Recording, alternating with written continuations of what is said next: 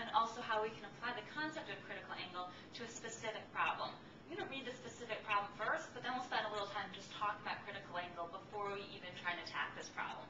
This specific problem says, water has an index of refraction of 1.33, and air has an index of refraction of 1.00. Determine the critical angle for a water-air boundary. Again, let's put that on hold for a second and just talk about critical angle and what it means. So I could imagine that there's going to be some refraction anytime light goes from a slower to a faster material, or a faster from a to a slower material, as long as it enters at some non-zero angle. So let me give you both cases.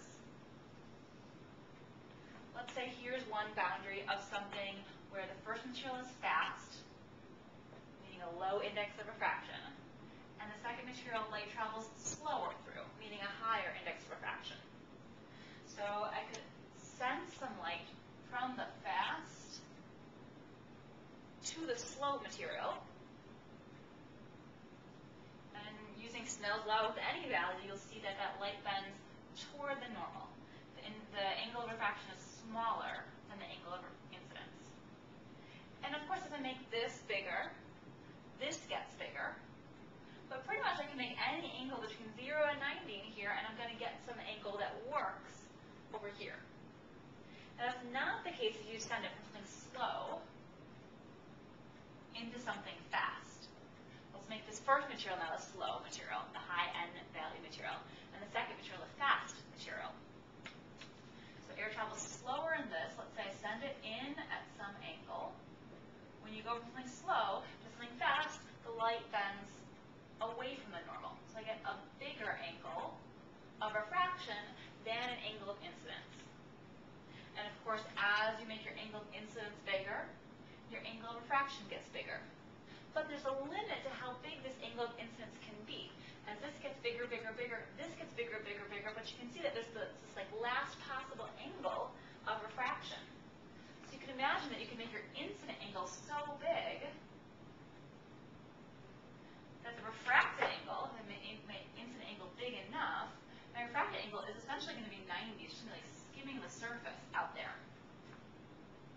And then beyond that, no light can get out. It's not going to refract out. It's called what's called total internal reflection. So at some point, I'm going to get the last possible incident angle that produces any refraction at all. And that's called the critical angle. So the critical angle is the incident angle that makes that refracted angle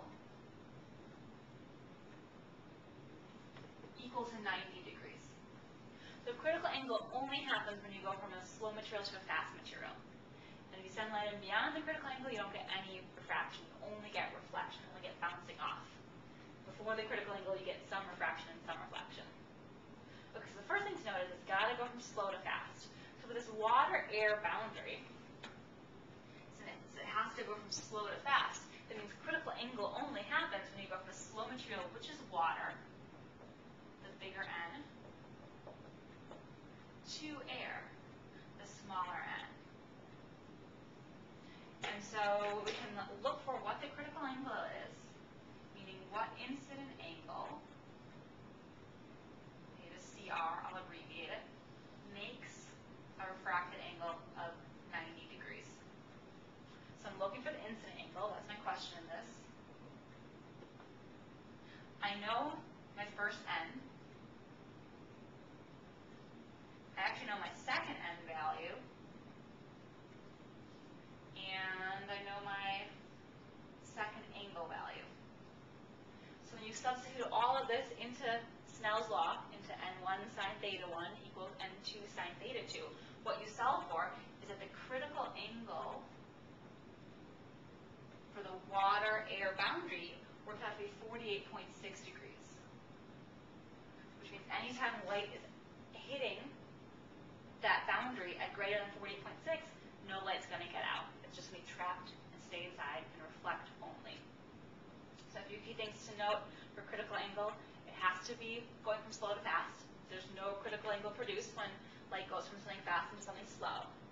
And you're also, by definition, calling that refracted angle.